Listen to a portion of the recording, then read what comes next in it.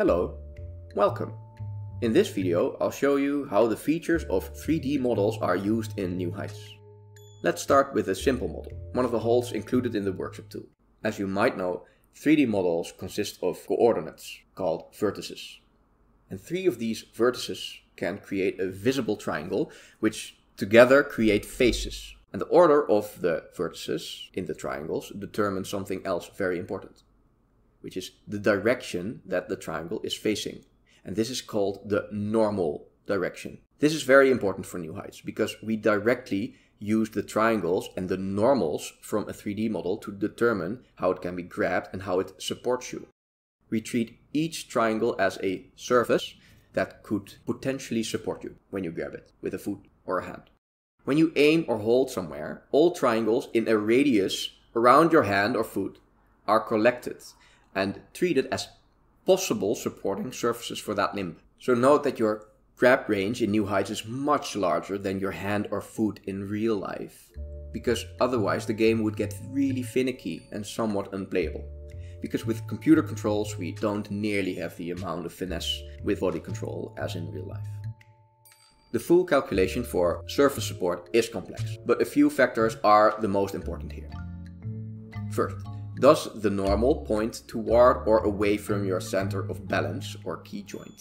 This determines if you can push or pull. The inverse support mechanic.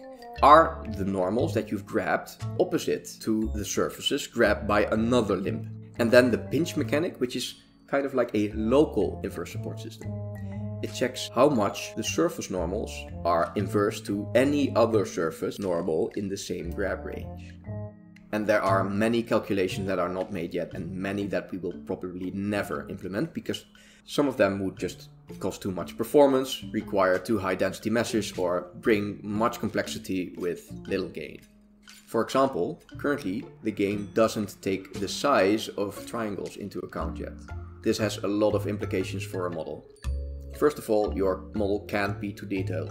If the model is super detailed, any little hole or stump can count like a full jug. Because only the direction counts, and the game doesn't know that it's way too small to use with your whole hand. This not only causes lag because it gets exponentially more heavy with more detailed models, but it also way too often returns a yes, you can pinch because there's opposing vertices locally here, yes.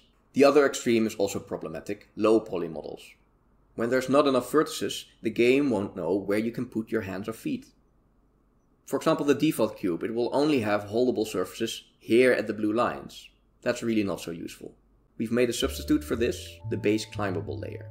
Objects with this layer will not generate surfaces from triangles. But when you target them in the game, a surface will be created on the place where you aim real time. That makes this model significantly less climbable because normally you want to use all the normals around you, not just one. For example, if you want to top out here. You've only grabbed the exact spot where you aimed, a part of the wall.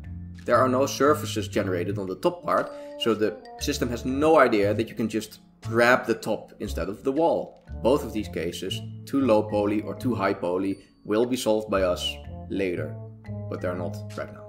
Still, don't make your models too high poly because it will lag and it will make your models unpredictable about how good they will be climbable. For your existing models, you can decimate them or subdivide them in Blender or your preferred 3D program. But I do recommend to keep density in mind from the start, certainly when you use photogrammetry.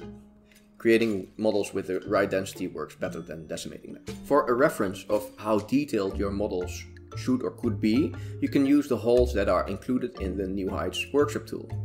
It also includes the Blender file for them, so you can experiment freely with them.